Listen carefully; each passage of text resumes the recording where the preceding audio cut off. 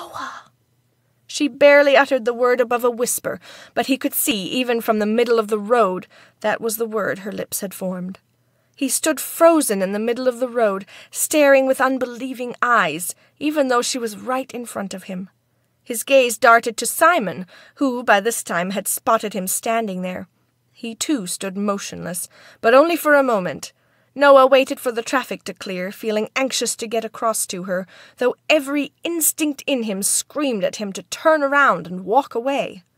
With her back to Simon, he grabbed Miranda by her arm and forced her around to look at him. "What is he doing here? Are you here to meet up with him?" "I don't know," she sobbed. "I swear I wasn't here to meet him." Simon reached down and grabbed the suitcase at her feet and flipped it open, allowing her things to spill out onto the sidewalk. She buried her face in her hands and sobbed, while Simon continued to accuse her of betraying him. Noah watched in disbelief, feeling helplessly unable to cross the street because of rush-hour traffic flowing through the busy main street downtown. Deciding he could wait no longer, he held up a hand to stop traffic and then stepped into the road. Amazingly, the car stopped, and he was able to get across both lanes, but not before Miranda collapsed to the ground in the pile of her things that was strewn all over the sidewalk. He approached Simon. "What's going on here?" "This is none of your business, goody two-shoes," Simon said, slurring his words. "Go back home, to the community where you belong, and leave us to our problems. This doesn't concern you." He could smell the alcohol on Simon's breath, even at the distance he stood from him. "This does concern me," Noah said with a raised voice. "You've obviously been drinking, and you're not thinking clearly. I'm not going to stand around and watch you hit her. She's pregnant! What's the matter with you?"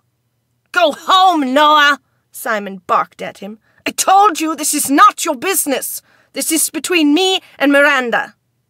Noah looked down at Miranda, scrambling to pick up her things. "The two of you are my friends, and that makes it my business." He cringed at the word friends, knowing he had once wanted to marry Miranda. "Well, by the look of her," Simon accused, "maybe the two of you have been more than friends." "What are you talking about, Simon? I haven't seen either of you in almost a year. Not since that day I dropped you off here, remember? Why is it that I see both of you here today? And she has a suitcase packed. I had no idea she was pregnant, and when I found her here, she accused me of being the father. It's clear to me that you're the father, and she's nothing but a liar."